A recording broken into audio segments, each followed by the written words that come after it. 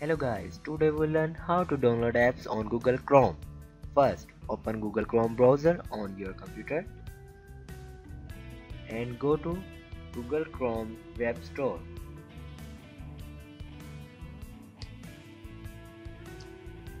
Now visit the Chrome Web Store, search for app you would like to download in the search bar. Open one of the search results to read more about it. Read the description of the extension on the right, as well as other media with the inform about the extension below it. Check rating and downloads. Click on the Add to Chrome button on the right side.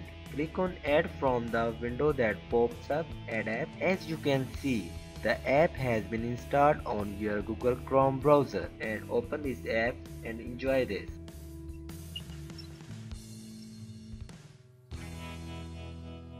This is how you can install apps or games on Google Chrome. Thanks for watching.